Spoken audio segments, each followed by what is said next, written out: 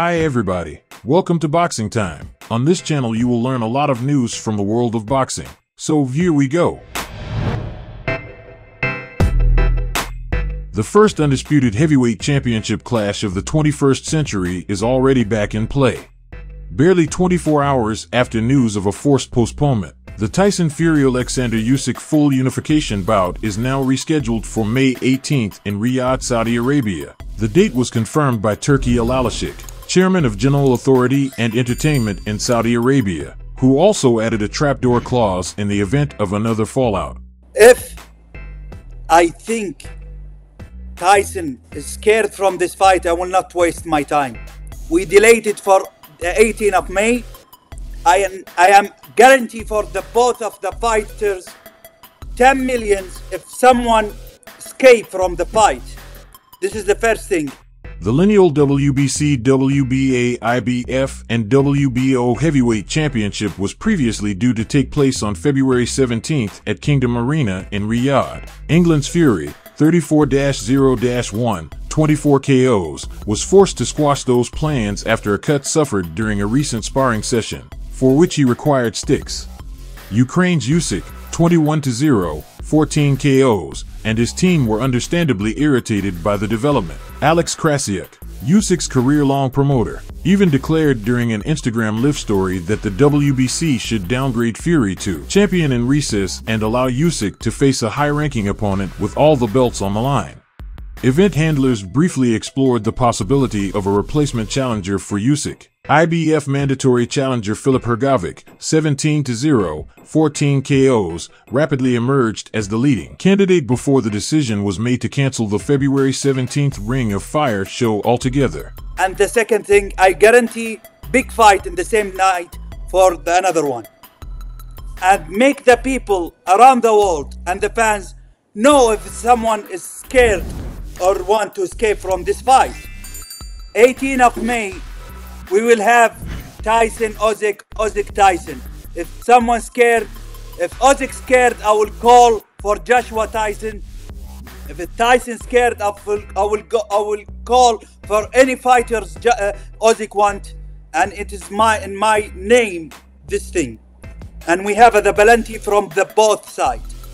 Fury has held recognition as the lineal and WBC champion since a February 2020 7th round stoppage of then unbeaten and long-reigning titleist Deontay Wilder, March 1st, 43-42 KOs, in Las Vegas. He has made 3 successful defenses of the crown, but none since a December 2022 10th round stoppage of countryman Derek Chisora in a meaningless trilogy clash.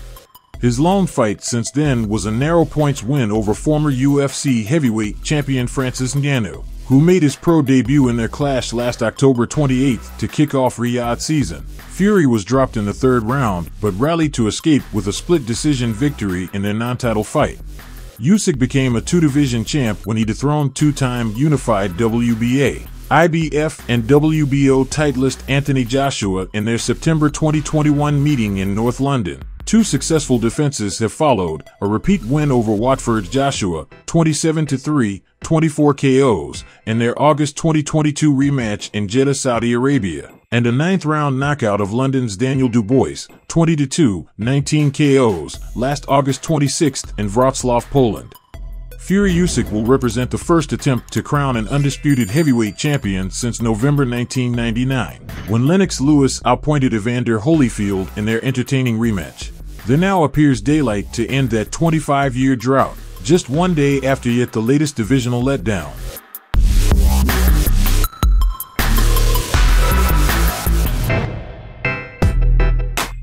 Gervonta Davis has agreed to Conor Benn's proposal for their upcoming match, expressing his desire for promoter Eddie Hearn to initiate negotiations. However, skeptics find it challenging to believe that the selective Baltimore sensation, Tank, 29-0, 27 KOs, would willingly opt for a bout against the undefeated and relatively unfamiliar Conor Benn, 23-0, 14 KOs, especially considering his limited recognition among U.S. audiences.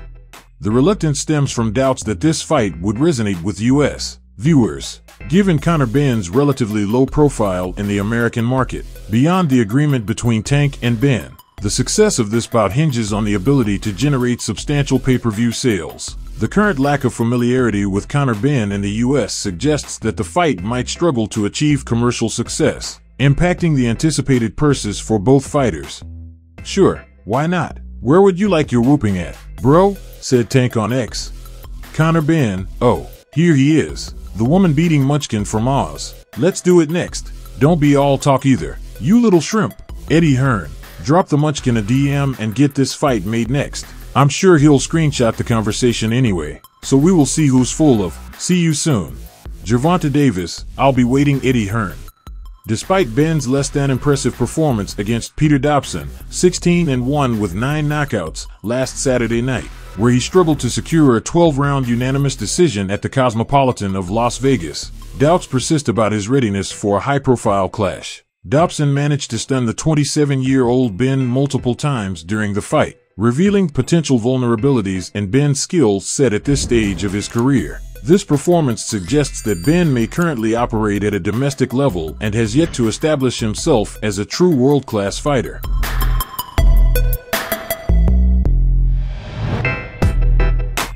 Top Rank is set to showcase a special Thursday night event featuring World Championship Boxing, with WBO Super Lightweight World Champion Teofimo "The Takeover" Lopez defending his title against the 10th-ranked WBO contender, Jamaine "The Technician" Ortiz. Scheduled for February 8th at the Michelob Ultra Arena at Mandalay Bay Resort and Casino in Las Vegas, the Lopez-Ortiz clash will be broadcast live on ESPN.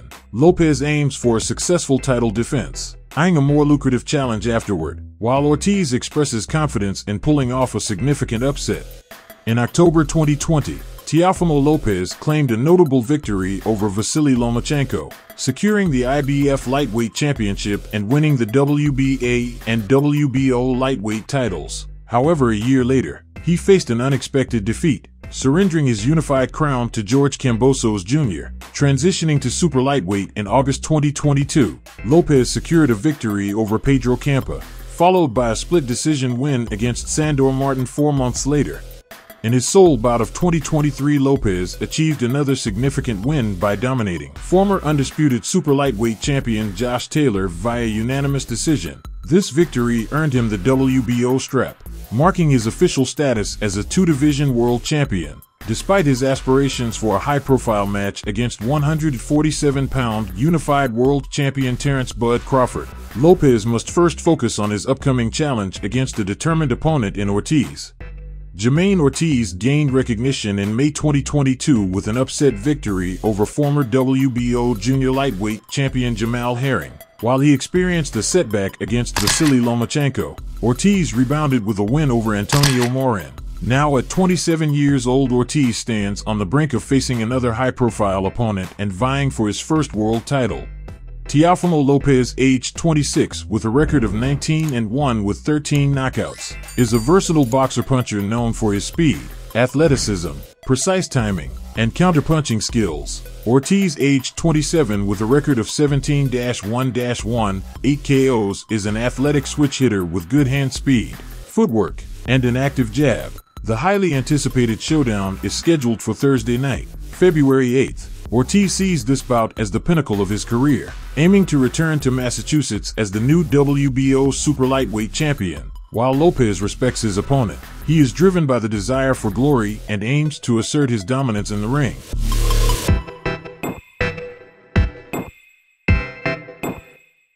Subscribe. Please like and comment. This is very important for the development of the channel. See you later.